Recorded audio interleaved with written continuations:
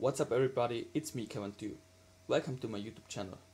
So today this is another quick update video about my Anet A8 3D printer. So basically what changed?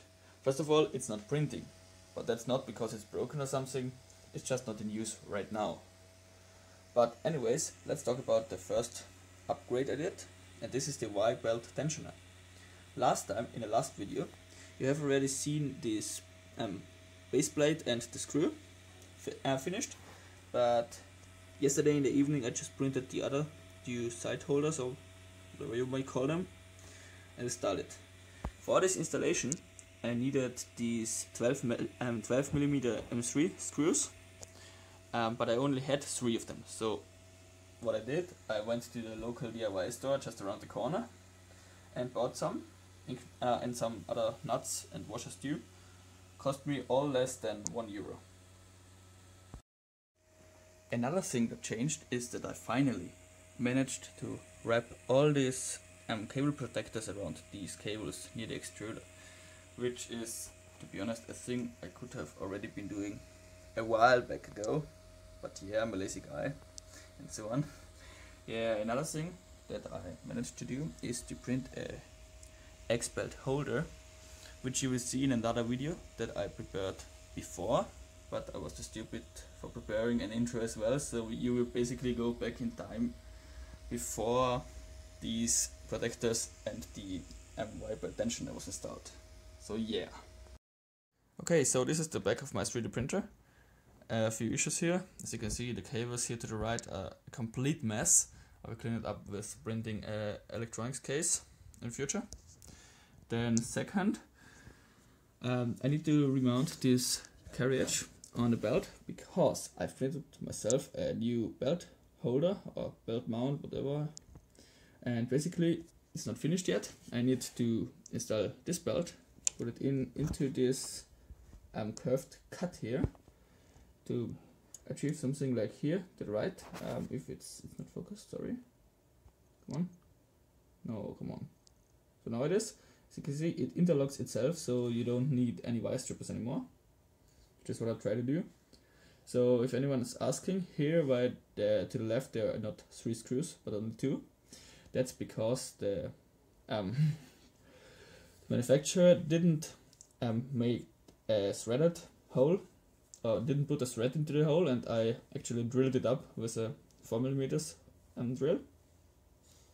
And yeah, basically what I would need to do is to put a nut on the other side, but the problem is that the screws, the 18 screws that are the default 18 screws, are too short for putting a nut to the back.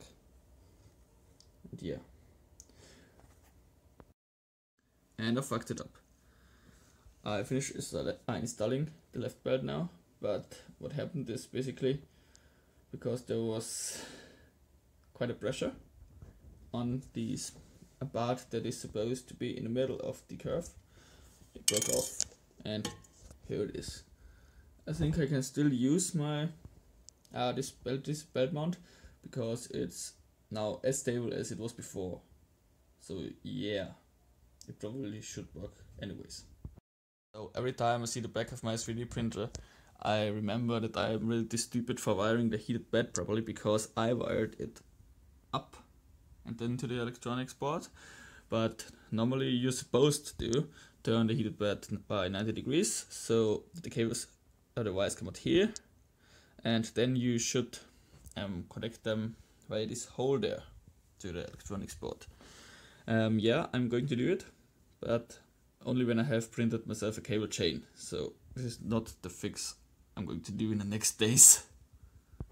Yeah, that's basically it for today's upgrades. But let's just quickly talk about the next upgrades I'm going to do.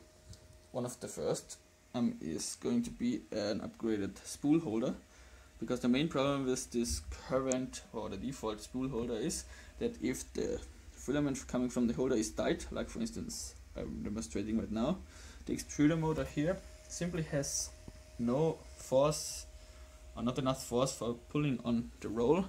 So basically, if it's as tight as here, the extruder starts clicking and nothing is extruding.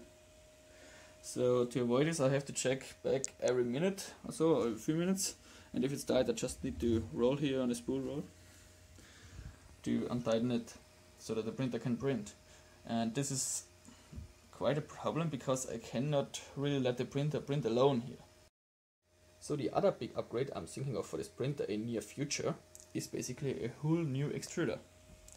So yeah, basically this here is a direct drive extruder, meaning that the extruder motor, which is pushing the filament through into the hot end, as well as the hot end is both mounted on the carriage,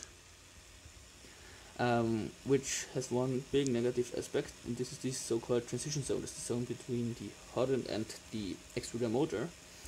The big problem with it is that for no reason BLA starts jamming up this transition zone. Maybe it's too hot, maybe there is too little cooling, I don't know. But yeah, I don't really like the design, and so I will probably upgrade it to a bigger, it's called something like this transition zone, but with more heatsink. For instance, the E3D V6, but probably just a clone. You cannot afford the original one.